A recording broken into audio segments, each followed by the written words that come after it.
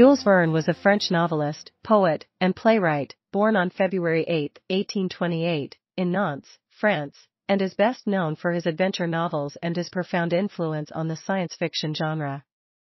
His most famous works include Journey to the Center of the Earth, 20,000 Leagues Under the Sea, and Around the World in 80 Days. Verne's writing is characterized by meticulous research and visionary imagination, blending exploration, technology, and the far-reaching possibilities of science. His stories have captivated readers for over a century, making him one of the most translated authors in the world. Verne passed away on March 24, 1905, but his legacy endures in literature and popular culture.